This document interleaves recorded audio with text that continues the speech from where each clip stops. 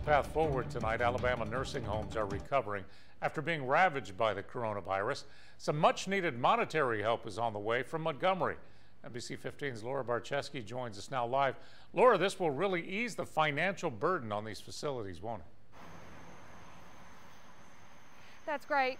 That's right, Greg. Long-term care patients and employees account for around 10% of all of the state's cases, and this money will help with testing to keep track of any future outbreaks.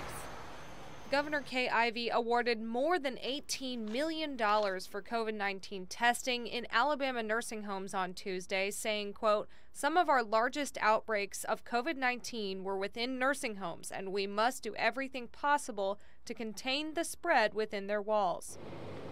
Here locally, the Mobile County Health Department says cases in long-term care facilities account for 59% of all COVID-19 deaths. Crown Healthcare of Mobile had one of the worst outbreaks in our area, with 24 patients and 3 employees dying earlier in the pandemic.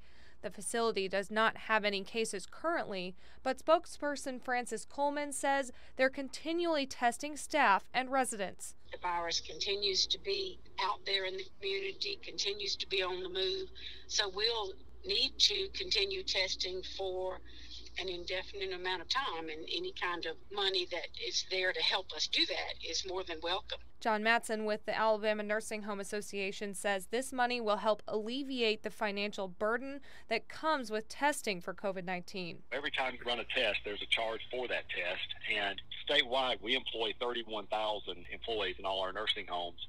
So the costs can add up quickly, especially if you're testing people multiple times.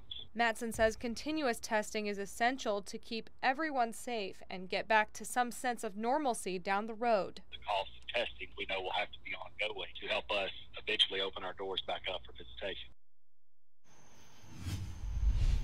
According to a release sent out by the governor's office, they hope to have baseline testing of employees and residents in Alabama nursing homes done within the next 30 to 45 days. Reporting live in Mobile, Laura Barczewski, NBC 15 News.